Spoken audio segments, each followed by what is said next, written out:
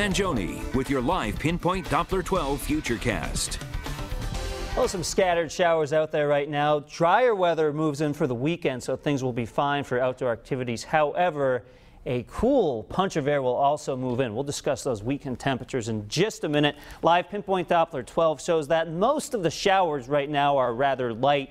Even in areas which are not covered in green, you may be seeing a few light raindrops or drizzle. We can take you a little bit closer here to the Attleboro's along 295, where things are a bit heavier. These showers moving to the northeast. There will be more showers off and on to take its place into the later parts of today. In fact, our Futurecast does a great job detailing that. This is 2 o'clock this afternoon. More scattered showers out there. They will also be around for the evening commute. Nothing impassable, but enough to make things a little messy, slow things down just a little bit with some puddles out there on the roads. And then tonight, still the scattered showers, 8 or 9 p.m. before we finally clear this out overnight with some clear skies and some sunshine to start off Friday morning.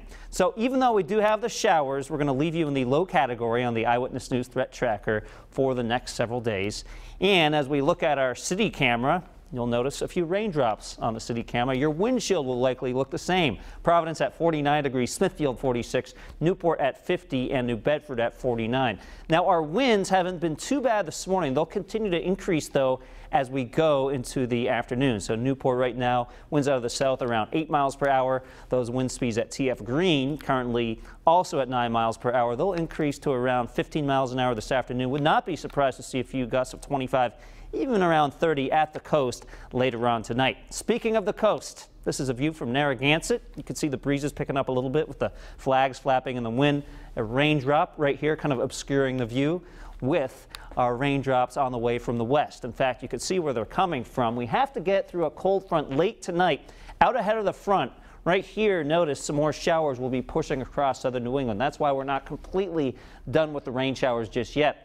Ahead of that front, temperatures may actually increase into the later evening hours. Notice at 5 p.m., 58 in Westerly, 57 Newport. Along the south coast, would not be surprised to see a few low 60s out there. We'll go with 57 in Providence.